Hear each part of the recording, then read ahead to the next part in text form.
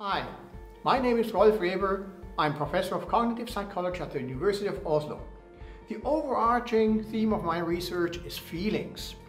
Examples are experience of beauty, interest at school, and aha experiences. The culmination of my work is the book Critical Feeling. The title of the book is derived from critical thinking, but the book deals with feelings. Therefore its title, Critical Feeling. Critical feeling is the strategic use of feelings to optimize outcomes, both personal and societal. It is derived from critical thinking, that is, the strategic use of reasoning capacities to optimize outcomes.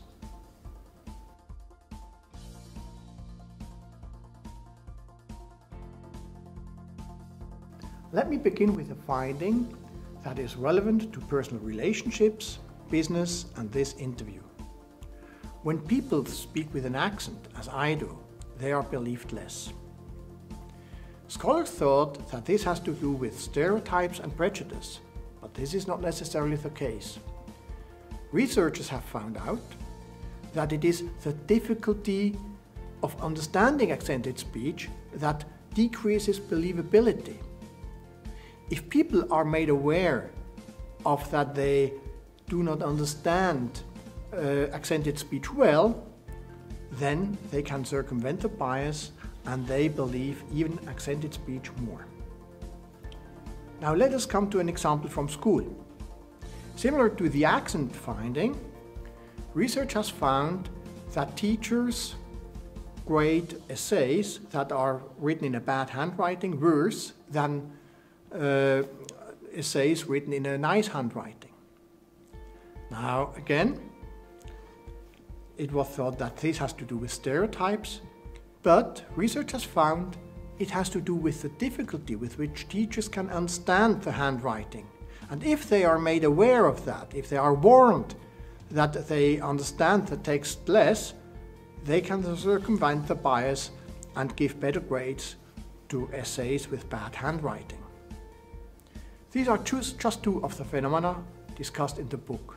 There are many more, like falling in love, pursuit of happiness, war propaganda, increasing interest at school, and acquiring refined taste in art.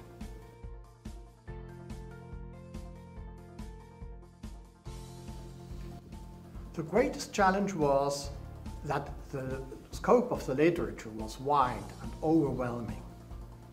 So I had to choose what to discuss and what not to discuss. I treated those things more extensively that are relatively new, like the role of familiarity, and I just cursorily discussed what is already familiar to the readers, like emotional regulation or aggression. The book covers how we come from critical thinking to critical feeling. It discusses some basic ideas, for example, that behind every percept and thought is a feeling. And that is why the concept of critical feeling is so important. The second part discusses applications of critical feeling that range from well-being to skill acquisition to things that are more relevant for society, like school, art, and religion. The key feature of this book is the introduction of the concept of critical feeling. The first part will appeal to scholars because it discusses critical thinking and how we come to critical feeling, and the second part is more applied and will certainly appeal to practitioners who learn how to use feeling strategically. Although this is a scholarly work, the book is written in a style accessible to non-experts.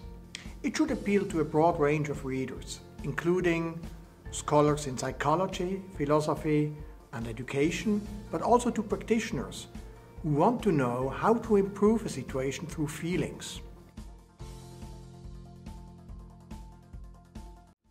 It is the first book on critical feeling and expands the means to improve our life.